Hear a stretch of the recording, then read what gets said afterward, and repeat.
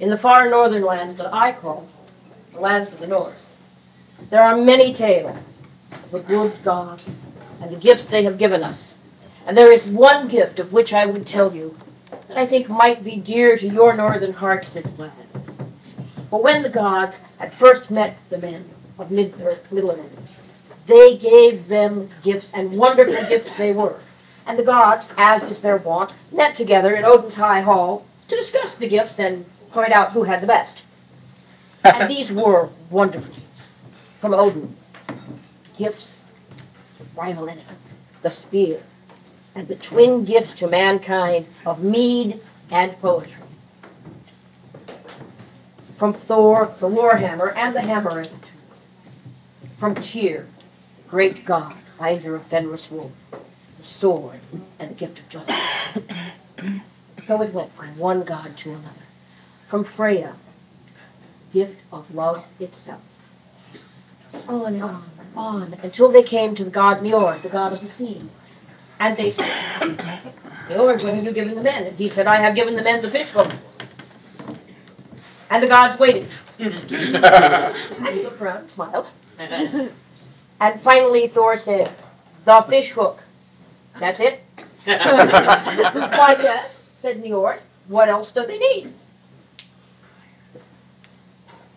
Loki said, well, you know, there are other ways to catch fish. Sif taught them how to weave so they can make nets, and Odin gave them the spear, and they can spear fish, and the fish hook? The fish hook. And Njord said, well, yes, it's a good gift. But the other gods laughed at him, and his feelings were hurt, so he went out to the place where he felt most at home and walked along the edge of the sea. And the waves came up and gambled about his knees like puppies, and he could not decide what it was that was so amusing about the fish hook. But since the other gods seemed to think it was amusing, he would go unseen among the men and see what it was they needed. Perhaps he could give it to them. So he went down, walked among the men, and he looked at what they had. And they had halls, or houses at least, built long, in the shape of the gods' houses, if not so grand. And they had tools, and they had weapons. And it seemed to him almost that they had everything they needed. And then he went down to the side of the fjord, and he smiled. And he knew what he could give the men. So he went back, and he walked among them until he found a man who built things of wood. And he knocked upon the door, and when the householder, whose name was Bjorn, opened the door, Njord made himself known to him, and Bjorn said, since this is the reaction of men when they are greeted by a god of Asgard. And probably he reviewed everything he had done wrong lately. And Njord said, be at peace, good Bjorn, for I have come to give you a gift. And Bjorn said,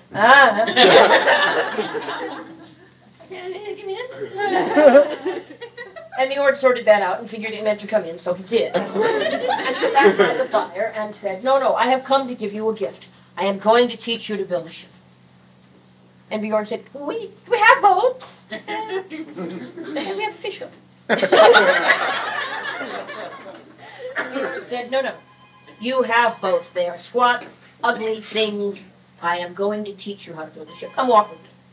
And they went and they walked, and there was a stream running down to the sea, and on it floated a dried leaf. And Njord said, look, you there.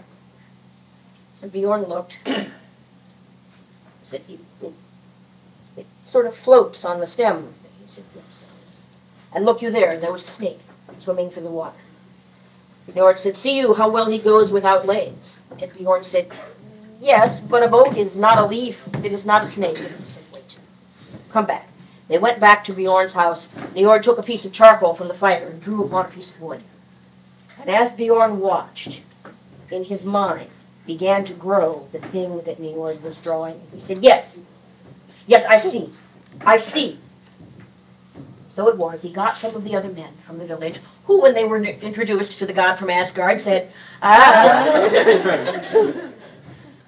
They began to work. They felled trees. They threw planks. They began there, on the beach, began to grow the skeleton of a great ship. The keel was made and laid. The strakes laid in. Ribs put in. But as the nature of men, when they are confronted by anything new, they said, it seems wrong. These rib things ought to be attached to that spine thing there.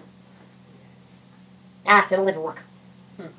They hewed a mast for a solid oak tree, carved a mast fish, set up the mast. And the women of the village wove cloth to be put in the sail. And the men said, this will never work. You can't catch the wind in a piece of cloth. This thing will turn right over and we'll all die. But Njord kept them working. And all this time, Bjorn, who was directing the work, was carving on the sterns of the prow of the ship. We kept the carvings covered when he was not working on them, so no one knew precisely what they were. And they built. They built, and gradually, there on the sand was the long, sleek dragon ship.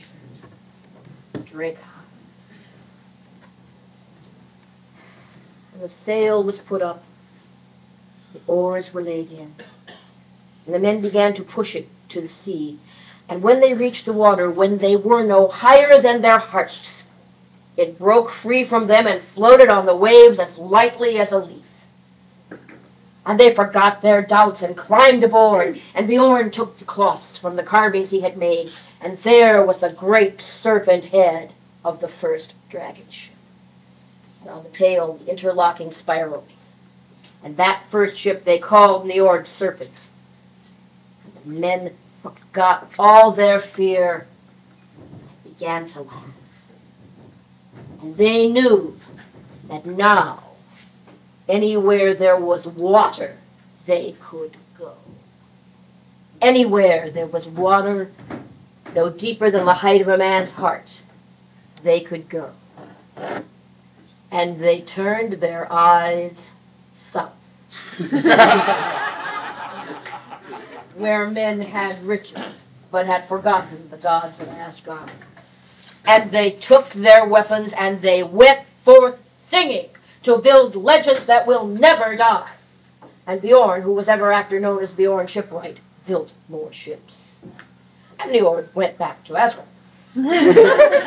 But he did not have to go to the hall of Odin to brag on what he had done, for Odin's ravens had seen all and flown before him. And when he walked into that great hall, the other gods stood up to honor him. For they had given men the means to have a home and to build a farm and to fight. But Njord had given men freedom, and freedom is the greatest gift. What?